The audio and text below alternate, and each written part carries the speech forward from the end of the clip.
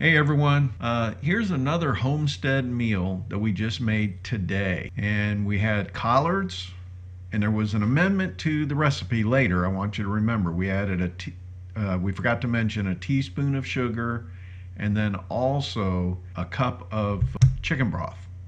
Those are the only things we forgot to mention. But in this recipe, we're going to do collards, homemade collards straight from the garden. We had salad that was butternut crunch, I think it's called, and red leaf lettuce and even kale. And then we had chicken legs that were from the store that was on sale today. I love to just cook chicken legs. They're super easy. And we had a couple ingredients for seasonings that we used, but we just cooked them in the oven today instead of the grill. Temperature's dropping rapidly out there, and I didn't want to mess with the grill, so this was like a quick and dirty meal, but fantastic home cooking. So I hope you enjoy it. I wanted to show you, my collards were kind of mixed in here with the broccoli, but my broccoli definitely has some heads that are starting to come in. So I came in here and plucked a lot of the leaves, but they'll keep growing out of the middle. And so they're all interspersed in here. What I may do is remove some of the broccoli leaves so they have a chance to kind of grow in here. But my lettuce is kind of all falling over, but we have gotten a lot of lettuce out of here. It's fantastic. And here's the peas. The peas are finally starting to take off a little bit. I probably was late getting these peas going.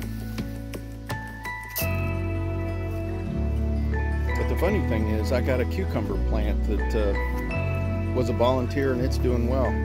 There's a pea right there. Let's go and pull that off. You see that? Yeah. Let's get that out of here. It may not be ripe yet. Let's come around the back. I cleaned a bunch of peas off the other day and just stood out here eating them as I was picking them because they were just so sweet.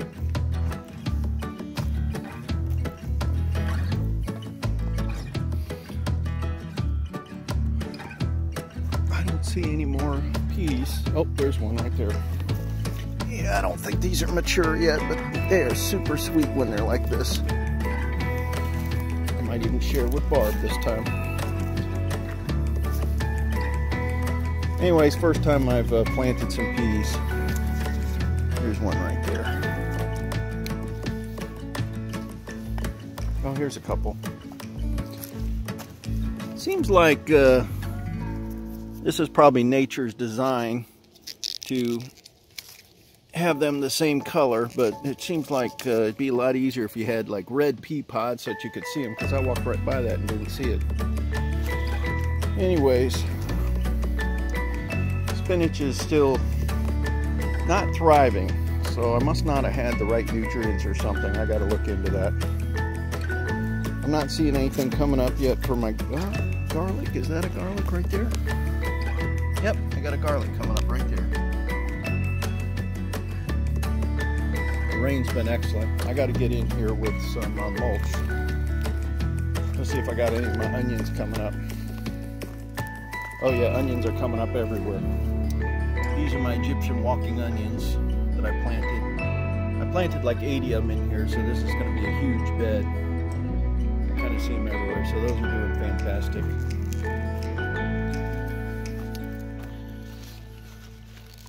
I don't see any heads yet for my cauliflower. My tomato plants are looking really sickly, but we've just had non-stop rain, so it gets that fungus, and I don't spray. Let's see if we got any. Oh yeah, we got to pick some kale too. I forgot. I need to pull some of those off. Do I got any cabbage heads yet? I think there's a head trying to grow in there, so that's good. Normally, I try to do cabbage in the spring, and it does not work. The bugs get to them before I even have a chance to get a cabbage head out. All right, things are coming together. I'm happy. I got another whole bed of collards over here.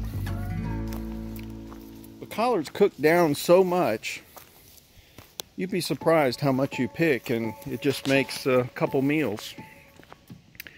So these are kind of immature still. These were planted a couple weeks later, but this is a whole bed of collards. I probably should go ahead and plant that bed as collards, but this is not a morning sun place, so it's not optimal. All right, let me get back inside. All right, it's time to cook up some collards from my garden here. And these leaves are huge. So I took a basket, we've got one of these baskets here, and I filled it up, and I've already been working on a few of these. But basically the first thing you do is you tear the leaves off of that stem there. So I've already got quite a few here, you see. That's the one thing you don't need. And after you do that, then we're going to tear these into some smaller pieces or cut them into squares, something like that. And then we're going to kind of pan fry some onions and some bacon and get a pot of water boiling and boil this up. It's a super simple recipe, but this is a southern favorite. Okay, after you pull the stems off, then what I do is I stack a bunch of them, and then I cut them like this, and then I come back and cut them this way, so we make little squares. All right, I just wanted to show you, see how these are squares? They're about inch square.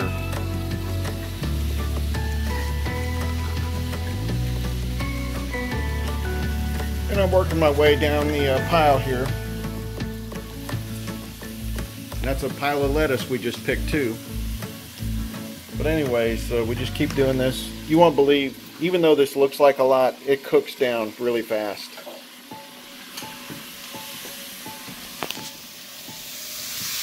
So over here we have a bunch of Vidalia onions and bacon. And then over here she just did some, what do you call it? Roasted sweet potatoes. And I'm telling you, these are amazing. These are my sweet potatoes from the garden.